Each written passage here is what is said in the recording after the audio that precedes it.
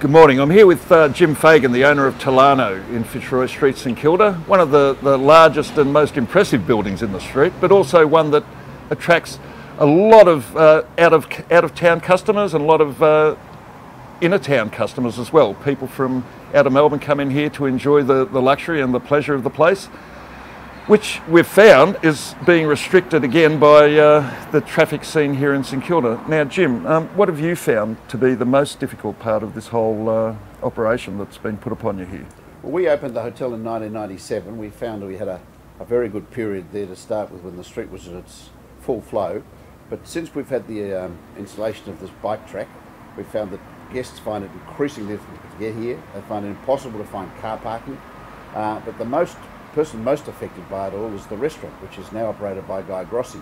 And he's found that his customers have dropped off dramatically, especially over the last 3 years since this bike track was gone in. He finds on a busy summer night he'll lose up to 30 bookings because people simply cannot get into the street, and even if they do, they can't find a car park. So it has been an abomination for us. There doesn't seem to be any rationale for it being there. It's very seldom used. You've got a very wide footpath. We find if guests pull up to stay at the hotel, they can't get out of a cab because there's no parking there. The only place a cab can park is actually in the bike lane, which of course causes great distress to the bike riders. If they park on the street and finally get out within a break in the traffic, then they've got to climb over the curb from the bike lane, then over the curb to the footpath. Both times they've got a good chance of being hit by a bike coming the other way. Now, as far as these new developments with the raised tram tracks, with the new DDA compliant tram stops, what type of notification were you given about these changes in the street? I have been given some notification. I know there's a meeting coming up at the RSL shortly which I will attend, but I would just say to anyone that's looking at this that any more impediments to the traffic flow in Fitzroy Street is absolutely insanity.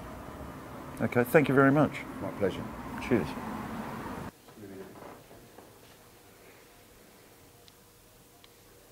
With Jim Fagan from Tolarno again. Jim, can you tell us more about the issues you've been having or the problems you've been having with the council in regards to the artwork out in the street you want to give us? Well, this was the initial piece we attempted to put out the front of the hotel. The idea was that seeing the hotel is full of artwork and a lot of local students and artists' work is exhibited within the hotel. We wanted to extend it onto the street to make the statement go a little bit further, and we thought it would liven up the street. We'd seen what happened in the city of Tolarno with a lot of sculptures on the street, but when we put this proposition up to the council, they advertised it and we got universally condemned by 297 people who were completely dissatisfied with it. We've since scrapped this idea because we could see the consent wasn't there for us, and we've now got a new sculpture that we're putting up, which is 3 girls on mopeds, but we're not getting a great deal of support from the council at this stage, and we're not sure whether we're going to get it through. However, it should go up with the next couple of council meetings. We should get it up and we'll know for sure then which way it's going. Have they given you any indication why they're objecting to this art? No, not really. I get the feeling they'd like me to go before their panel and have them decide what they want, but I feel I'm the one that's paying for it. I'm installing it, I'm maintaining it.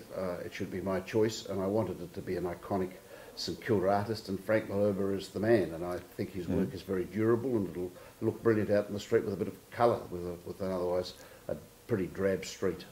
For instance, though, if you were to sell up here and move on, would you be leaving the artwork there? Yes, leave everything here. So it'd be a gift to the community? It's a donation to the community, and it's a gift to the street, in fact. I've had many enjoyable years here.